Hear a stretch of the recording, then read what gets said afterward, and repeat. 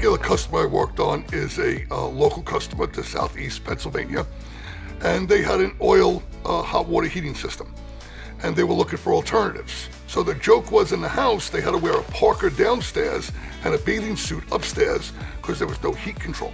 So in Southeast Pennsylvania here, in the rural part of the country we're in, you have two choices: number 2 fuel oil or propane.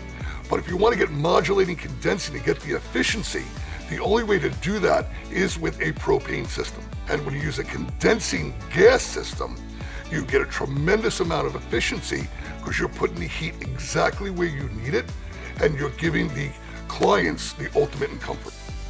The oil boiler was grossly oversized, so we ended up putting a 100,000 BTU gas condensing boiler in. So right there we cut a ton of input out of the building, and they got more efficiency.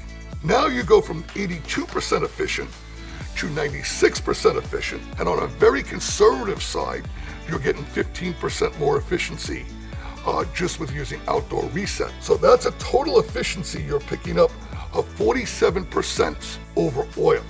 The cost difference from an oil replacement to a condensing to propane is about $5,500. So that comes out to about 4.3 years it takes for the ROI.